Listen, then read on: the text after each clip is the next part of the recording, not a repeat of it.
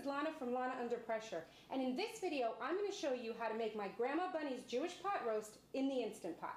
There's a ton of pot roast recipes for the Instant Pot and the electric pressure cooker out there.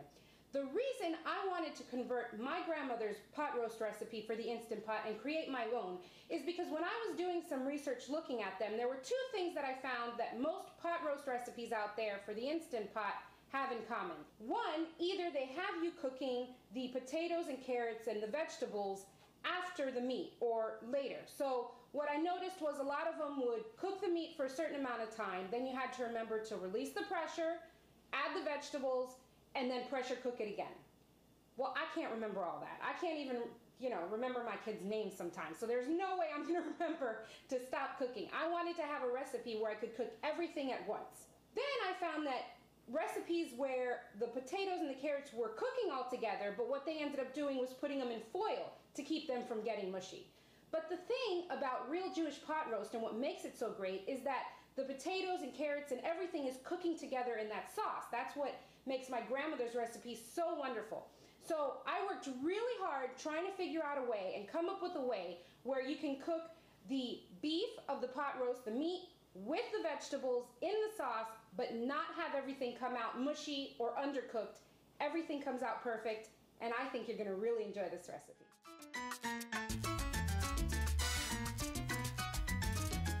The traditional cut used in a pot roast comes from the chuck or the shoulder. What I have here was actually labeled in the store. I think it said a chuck beef pot roast, so that's perfect. But you can use any chuck roast that you can find. What you want to make sure is you want to, if it's not already 2 inches thick, you want to go ahead then and cut it 2 inches thick. So if you have like the chuck tenderloin or big chuck roast, just cut that in half so that you have a 2-inch thick piece. And then we're going to cut it into 3 to 4 inch pieces. And that's going to help lessen the amount of time that we have to put it in the Instant Pot so that everything can cook together. The first step is to prepare our chuck roast. And what I've gone ahead and done was I cut both of those steaks into 3 to 4 inch large chunks, and this is going to help us cook everything together.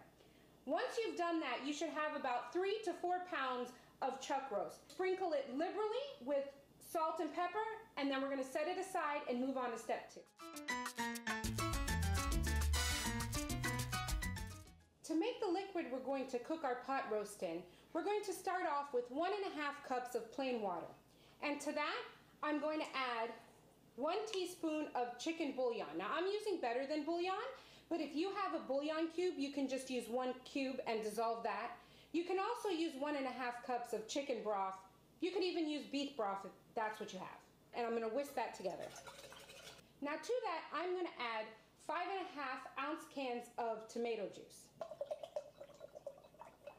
And these are the standard, like the small little cans that you'll find, but if you just have like a big bottle, it's about 1 cup of tomato juice. Then I'm going to add just plain ketchup, and this is 1/4 cup. I'm going to add a ½ tablespoon of garlic powder. And finally, 2 tablespoons of tomato paste. And it doesn't have to be a perfect measurement, just a good heaping tablespoon. Now whenever I'm cooking with tomato paste or any tomato products, I love to mix that into the liquid first before I add it to the Instant Pot, because I find that that helps not get the burn notice. And if you have trouble with the burn notice, I have a great video that I'll link up at the top to show you how not to get the burn notice and solve some of those problems, because I used to get it all the time. And now that we've mixed that, we're going to set that aside. To prepare the vegetables is really easy. I have here 1 large yellow onion, and these are diced in pretty large pieces, so you don't have to dice anything really small. For the potatoes, I use red, but you can use white potatoes, and I peel them and just cut them in half. You don't want to use russets, because russets, when they cook this long, those will kind of get a little mushy, whereas the waxy potatoes, like your red potatoes and your white potatoes, will really hold up. I also have 4 to 6 large carrots that I've peeled and cut into about 2-inch pieces. Now these may seem like large pieces, but I promise, once it's all cooked, they're really easy to eat. They'll be fork tender, but not mushy, so you don't have to worry that you're serving people these huge pieces of carrots because it's going to come out great. Easy to cut just with a fork. We're finished with all our prep, and now it's time to get cooking, and you're going to see how easy this comes together. The first thing we want to do is we want to sear our meat. Now, a lot of people ask me, can I just skip this step? Do I really have to do searing? You don't have to.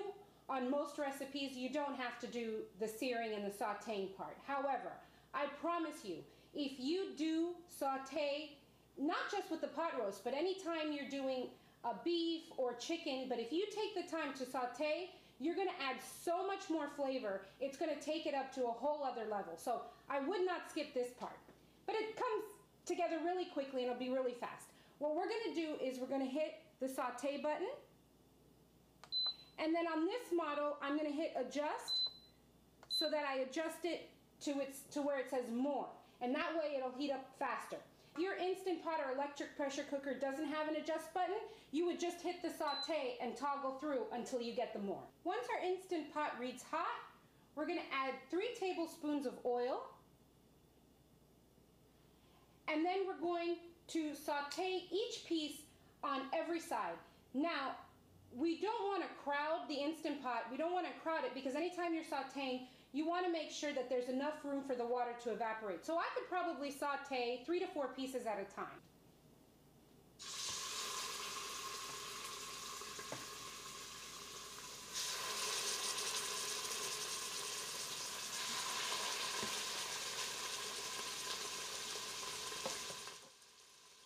Now, as they're sauteing, you want to leave them alone. You don't want to keep checking and turning it because you have to give it time to create that brown crust. So this takes about 2 minutes. To keep your pot and liner from moving when you're stirring or flipping your food, use an alligator clip to the side, and that'll keep it stable. And you'll see with a recipe like this where the meat will stick to the bottom, as you remove it, if you don't have that alligator clip, the liner will just move around. It's a pain. Now it's important that when you're removing the roast, place it in a bowl or something that will be able to collect those juices because you want to add that back to the sauce later. I mean, that adds a lot of flavor. You don't want to get rid of that. Now I'm going to add another batch, and this time I can add 4 instead of 3 just because these are a little bit smaller. And again, make sure you let them have time to sear on all sides. It should take about 2 minutes. Another really helpful tip is to use a splatter screen, and that helps to keep the grease and all that oil when you're sauteing from just getting all over the place. And this isn't anything special. This is just one I use when I'm frying in my pan, but it works great and fits perfectly for the Instant Pot. Now that the last batch is done, and you can kind of tell I'm taking it out a little early just because, you know, for the sake of the video, but normally I'd let it brown a lot more, but that's okay. You're going to remove that and you're going to set all of that aside, and you'll see that there's a lot more grease and fat, we'll call that flavor, that's left in the Instant Pot, and you don't want to get rid of that. But you do want to lower the heat in order to saute the onions. So hit cancel, then press saute again, and leave it at just the regular setting, normal or whatever. And add your onions. And because you have all of that fat from the beef, you don't really have to add any more oil. And you're going to saute the onions for about 5 minutes until they get soft, translucent, and a little bit brown. And as they saute, they're going to release some moisture. And as you see here, that's going to help you to deglaze the pan by just using that to kind of scrub or scrape the bottom brown bits. And that will really help you make sure that you don't get the burn notice.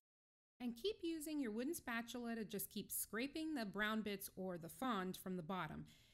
Now, if you feel like it's not coming up well and you need to add a little bit more moisture, that's okay. Just add about 2 tablespoons of water or chicken broth, whatever you're using, and that'll help eventually get it all off from the bottom. And as you can see here now, it's all scrubbed off. And so I pressed cancel to turn off the saute, and we're going to add the rest of our ingredients. And first we're going to add that braising liquid that we created. Make sure you mix it again to get everything distributed, and just pour that right on in. And make sure to use a spatula to remove everything from the bowl. You don't want any of those spices or anything left in there.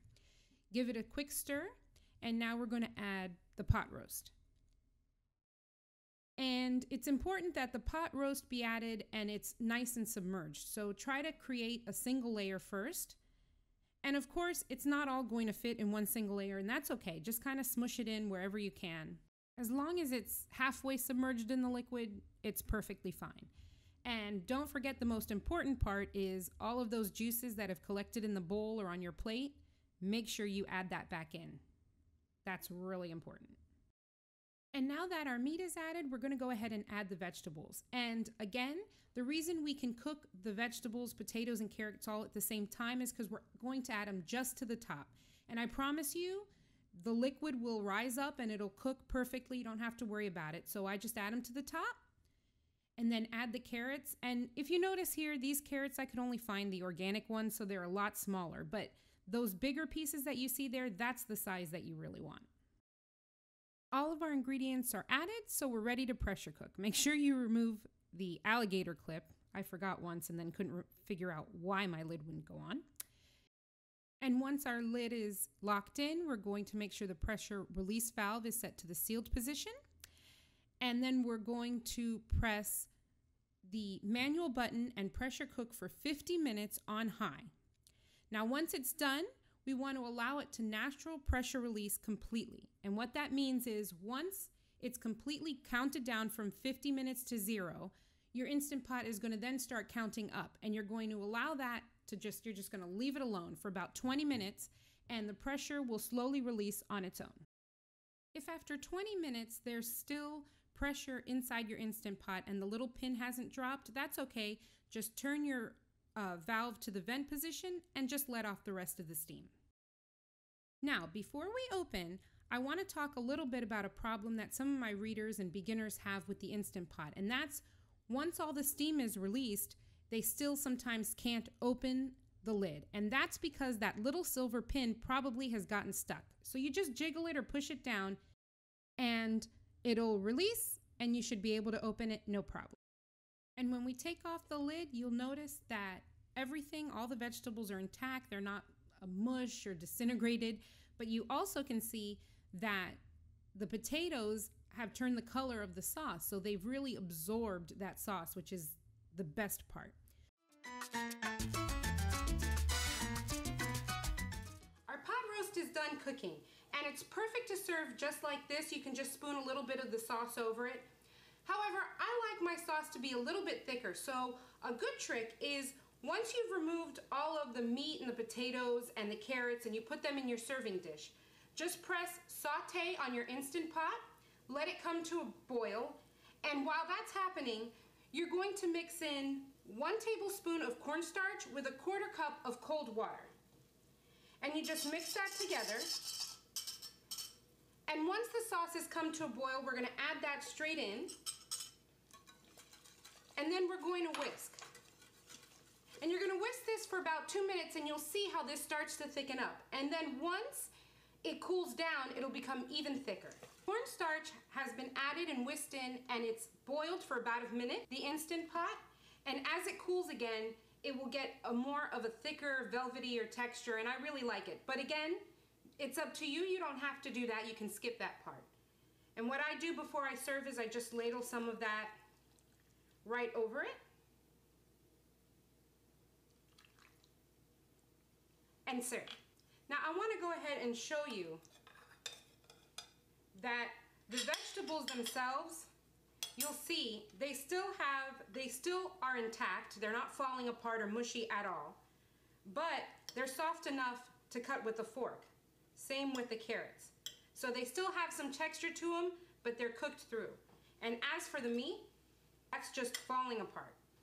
I mean, it's really spectacular. The Instant Pot does a great job. Look at that. You can cut it with a fork. It's great. Fantastic. You can find this recipe in the description below, but you can find all my other recipes at my blog, lanaunderpressure.com. Make sure to subscribe to my YouTube channel. Thanks for watching.